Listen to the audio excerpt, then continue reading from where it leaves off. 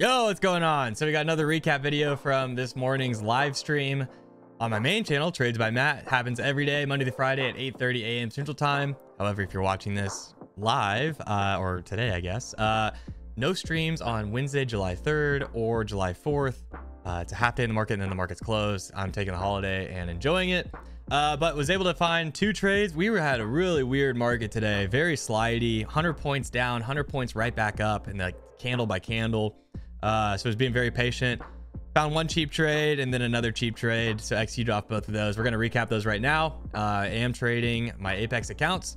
They are fresh. I'm at like $500 of profit across those 20 PAs. You can use code TBM for 80% off if you're interested. It will always give you the best deal available with code TBM. So let's go and dive into the recap. Yo, good morning. How we doing? Welcome. Happy Monday. Happy Monday. Happy holiday week. Hopefully you had a good weekend. I had a little bit of a long weekend. I took Friday off and it was great. The golf itself was shot 98. I was using all of the course. Too much of the course with the grass that you don't actually want to pay for. You know what I mean? Wasn't using the good grass on a lot of those shots, but it's all good. Shot 98. Last time I was there, I played with Hayden in the chat. I don't know if he's here yet or not. And I shot a... I don't remember what I shot. I think I shot like a 93 or 92 or something like that. And then I shot a 98 this last time. TJ shot a 94, I want to say, or 93 or 94. So TJ won. But overall, it was great to be outside. And even with a disappointing golf score, it's hard to be disappointed when you're outside playing golf. All right, markets are open. I know I'm a little late. It's VWAP open. Not my favorite. Looks like Friday we had a really nice push and then slap. I don't really know what ended up happening there. But from the highs to lows, it was a 400-point slap. I don't know if that was like the overnight highs or what. Or if it was just a really dirty close. Not sure. But a VWAP open, coming into yesterday's value low 950s. I feel like we've been at the 950s for so long now. Even though it's just been, 3 or 4 days. Got overnight lows at 900, overnight highs at 2020. So 120 points top to bottom there, but we do have a VWAP open, which typically is pretty choppy right off the bat. We'll see. I got 15 minutes to figure out the price action anyways. If you haven't chat, make sure you press the thumbs up button down below. News wise today, we've got manufacturing PMI 845 and then ISM at 9 o'clock. So ISM 9 o'clock, PMI 845.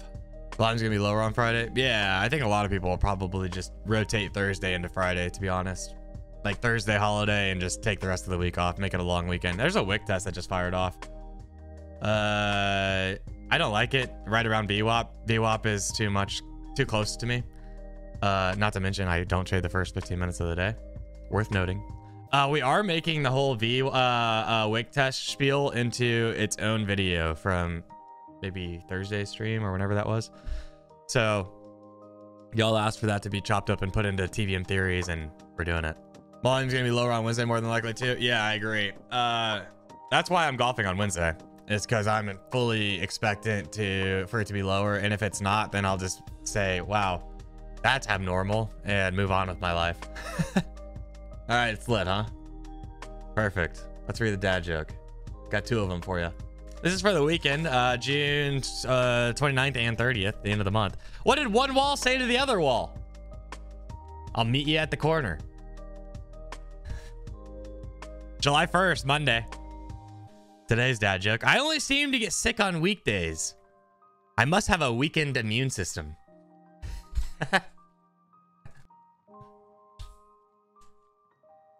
I got 4 minutes on green light to trade. We got liquidity downside still.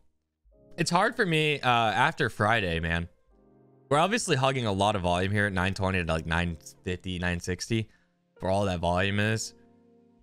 But after that Friday, when we got up and we put in a wick up here, it's hard for me to not envision a little bit more downside, but who knows? Maybe we still just chop it out. Very possible. Delta's just kind of doing its thing. A little heavy, but overall just kind of doing its thing. I went to the range twice last week. Was hitting everything pretty well. and was feeling really good because like I actually went to the range, which I never do. And then I go to the actual course and it's just a shit show. A chunky shit show. But I guess that's just golf. Yeah, the wick test actually played pretty nicely, huh? 55 to 80, 30 points. And you had to take like 25 a heat. Ugh. Man, we're just melting off. I wanted to kick up into the 20s again. We'll see. We have news in 10 minutes. We're just kind of sucking through all this liquidity right now. This is what it looks like. We're finally breaking out of yesterday's or last week's little micro range in like the 20s or whatever that was. Kind of makes sense. We're accelerating a little bit. I mean, rotation back down to 76, I think would be very, very interesting, honestly. Like 80 points lower. Can you take a second to explain the blue line algo? Yeah, absolutely. I'd love to explain the blue line algo. It's when you get into a trade, a blue line pops up where your average entry price is, right? And then that tends to be the strongest support of all time if it's against you, or the strongest resistance of all time if it's against you. If you're long and price slaps through your entry price, getting back above it is one of the strongest things that you'll ever experience in trading. It's really just a joke. The blue line algo is a meme. I just call it the blue line algo because there's a blue line that appears on my screen and it's always the strongest support or resistance of all time. Why don't you just change the color of the line? Right. Well, blue line algo is just cemented at this point. Whether I change the color or not, it wouldn't change anything. I just read tomorrow's joke. I just like my eyes just go down there and it's like, what are those words? And then I read it and then I am cooked for the next day's joke, but at least it's a good one. All right, we got news, everybody. 30 seconds. You can see the books opening up. We got a lot of the juice on the books is 15 blocks, so that's something to note. It's only 15s on there, but everything is opening up. We got ISM coming in here in just a couple seconds.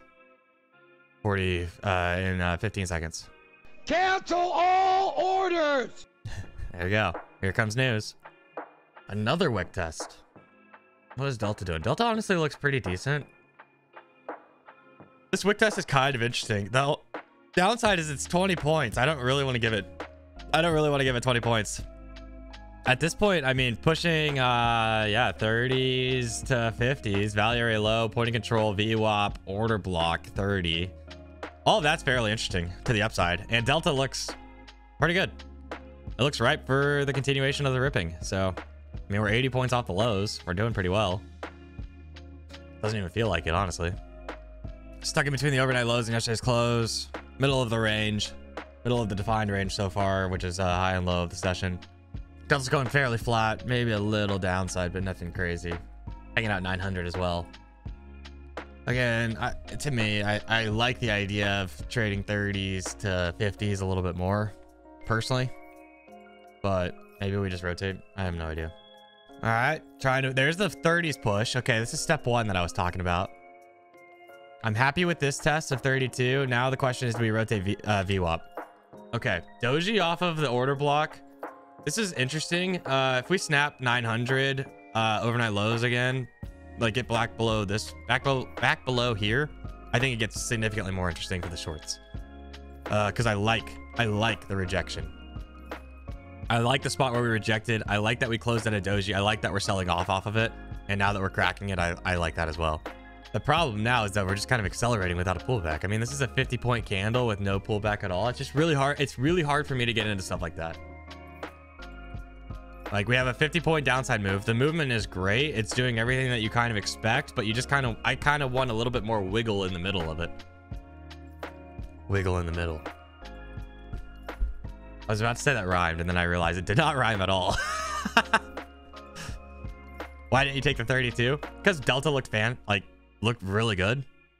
I'm not going to short when Delta's looking like that, just because I think it's going to stop. I mean, we had a massive ripper, and just because it's at a level I care about, if we're ripping like crazy and Delta is correlating with that rip, I'm not going to step in front of that train, especially with VWAP 10, 15 points higher, which I think we could magnet up into, but we ended up rejecting it, so it is what it is.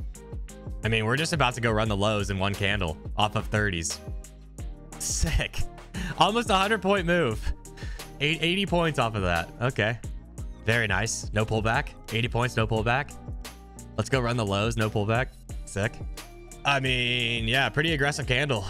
Pretty aggressive 2 candles. 90 points between the 2 of them, almost 100 points here. And then just on this candle alone, we're at over 80 points, top to bottom, and a run of the lows. Man, that 30 level really played. Did anybody take the 30s? I know I was like talking about it, but I didn't have the balls to take it with Delta looking like it was. But I mean, we talked about it from right around here all the way up, and then it ended up just tagging it very nicely selling off. When was the last time we saw a 5-minute 100-point candle? Probably recent. I just can't remember, but it probably was like last week or something. It just feels like so long ago. All right. Okay. Untested wick, technically, at the lows at 41. Delta's a little spooky here. Like, I feel like 41 rejects because I'm not going to take it, which of course means it's going to actually like slap it. Because that's just the way it works. But Delta's a little spooky. Never really sold off super hard there. And kind of catching a bid. Like buyers are kind of stepping up, it looks like. Okay, so now we have a 812. This is a 40-point pusher, top to bottom on this candle. About to be another 50-point candle. I mean, rejecting 60s is kind of interesting. Or 72. Volume well. Little consolidation both times. 74 maybe. And probably just about a 50% retrace as well. But again, I just don't know if I want to step in front of it. I mean, like, everything feels very heavy. I feel like I should be looking for shorts, just based off current price action. But like, this is not a ripper. Top to bottom on this candles, I mean, 60 points. It's not nothing. Not nothing at all. Are we just gonna rerun all of it? Are we gonna retrace that? Holy moly. 100 points down, 100 points up. Jeez. Just gonna be a wick test. I mean, dude, imagine that. I guess that's technically on the table too. Like, trade 08. Give it a few points. It's not a terrible idea. Right now, rejecting the bottom of that range. That 900 area, 903. Overnight lows, etc. But we got 1 minute left. I mean, it looks like we just retraced the whole thing, which is just so savage. I'm so happy I didn't take the 41 short off that wick. I just had a feeling, man. Like, Delta was just being a little... I think I used the word spooky. Spooky is the right word there. Like a big ass sell-off, and then Delta just never really responded super well, and then we just literally rerun the entire thing. Even more than the last candle, because we put in excess. Kind of nasty. All right, we got 7 minutes till initial balance is set. Initial balance currently is 811 to 985, so 170 points. The last 15 minutes has been pretty wild, I would say. 100-point slap into new lows, followed by over 100-point ripper right back up into volume, and then pushing VWAP. Man, really just kind of aggressive movement. I understand the shorts here. I don't really understand this long back up into the range, to be honest, unless it was just a lot of people getting caught short and just propelling us even further, because movement was down. We ran new lows and then just immediately ate at 100 points. That's just pretty aggressive. There's no really other way to put it other than it's pretty aggressive. I find this very hard to trade. I liked the 30 sell-off. I had called out that level. I liked the sell-off here. There just was no re-entry really. And then the push back up was just aggressive. I find this very hard to trade from 916 on, very hard. And then even all of 9 o'clock, basically. The short that I wanted, Delta was pushing up into. The sell-off was fast. I don't know, man. It's tough. All right, coming into the overnight lows. I think this is an interesting spot. Playing the bottom-ish of this range. Something like this would be kind of interesting to me, but it's already back up to point of control. I was looking for the move back up to point of control. I'm still somewhat interested in this. If we come back down, fill it out. Risking 6.5 points for the return back to VWAP, but I don't think I get filled here. We'll see. Like pushing back up into 28, I think looks pretty solid. But I don't want to take the trade at 15 because then I have to give it almost 20 points. Like, I still need to have this be, this is my area of invalidation either way. So I either take a cheap trade near it. Can't get my sizing right here. I either take a cheap trade near it or it pushes, right?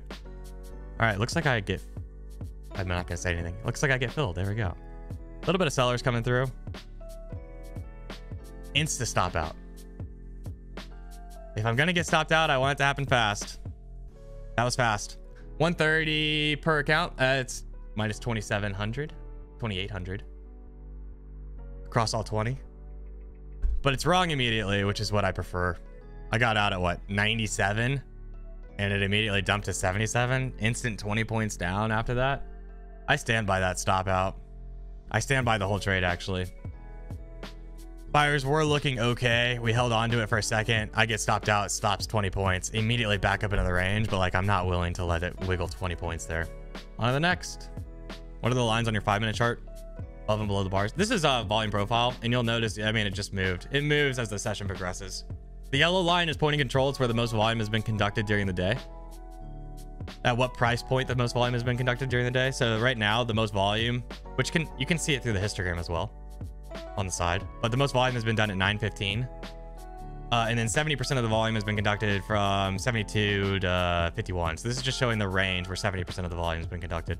A lot of times when you break out of value area, if it's a chop day, you typically bounce volume. You bounce value area to value area.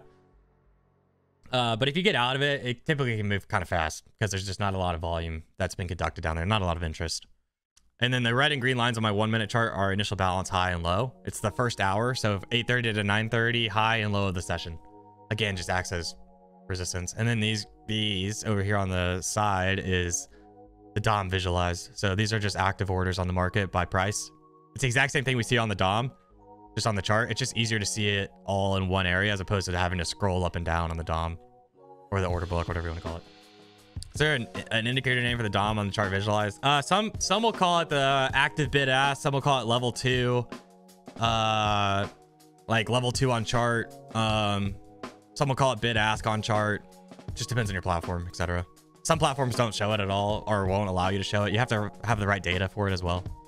How do you keep yourself from taking lousy trades? Some days it's easier than others, that's for sure. Days like this, it's a lot easier for me. When volatility is incredibly high and I don't see a whole lot of setups, it's pretty easy for me to sit back and do nothing because I don't see anything, and I know the repercussions if I don't. Like if I just start clicking buttons, I know the repercussions because volatility is pretty high. All right, there's pointing control again. We're right into those wicks again. We have buyers, but don't love it.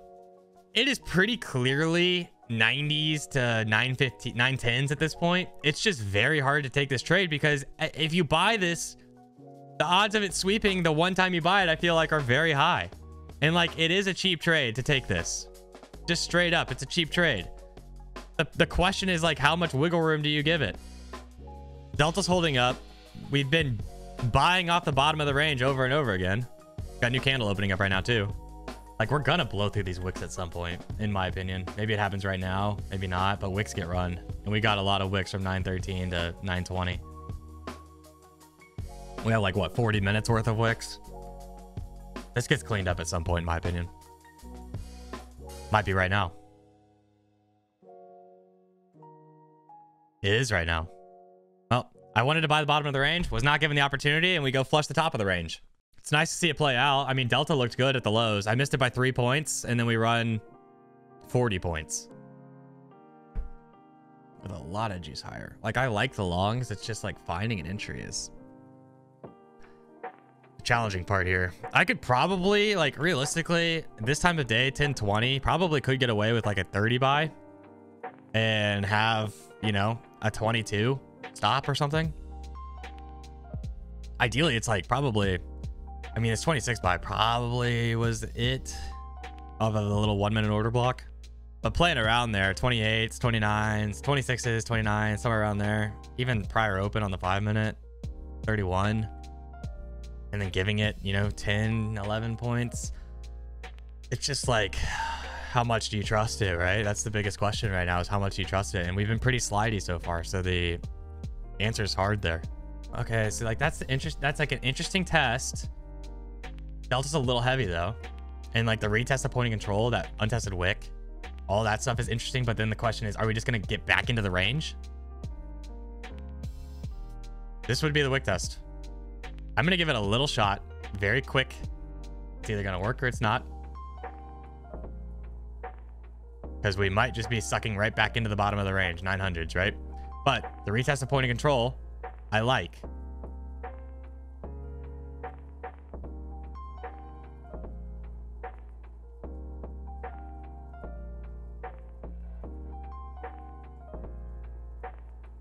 I like all this juice up above too. The question is, when is it going to get run, right?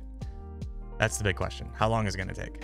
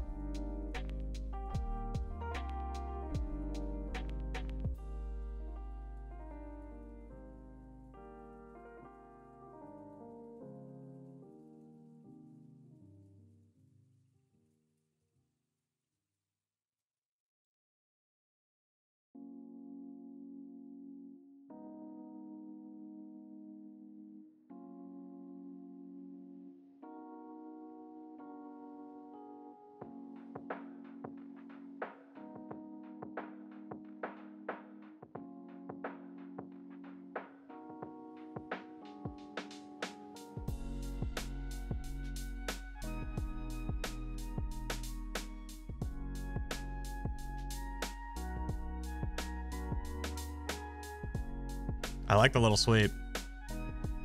I like that little sweep of the lows.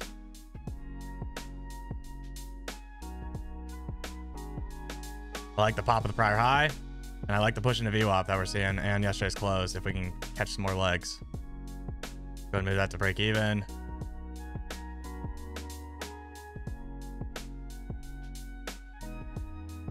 All right, there we go. That's a full 10 points. Currently $57 per account, 1,100 bucks. Accounts are 570 in profit, 580 in profit on some. But I like that trade. I'm happy with that trade. I got nothing bad to say about the trade. Nothing. It's just, it was a trade that made sense. The untested wick, point of control on the flush through VWAP, bouncing volume, pretty high probability trade. Yeah, and then I moved my stop up break even when it was up to 120. I think it was either 120 or 130 in the money when I went ahead and moved up to break even. It was basically when we popped that prior high, I went ahead and moved to break even. So we had the sweep and then the pop of prior high. That to me is a sign that we either continue, and if we don't, then we're going to sweep it super hard. So move my stop break even. All right, nice continuation as well. I'm just not willing to hold that longer than yesterday's close in VWAP. I think this is like a perfect spot where we potentially roll over or we push really hard. So I'm going to take the high probability that we roll over, right? Not high probability. I'm going to take the in-your-face exit at VWAP, which happens to line up with my 10 points. But like, we either roll over really hard off of yesterday's close and VWAP, and we go back into the range that we had just traded, or we push really hard and we end up pushing really hard. And I think we go rotate 970s. I really want us to, at least. That's a better way to say that. I want us to rotate 970s and IBH, to be perfectly honest, because that's where all the liquidity is. That's where the trades are wanting to happen, right? So I want us to continue up. I think it makes a lot of sense for us to do it. That's what I want to see. Yeah.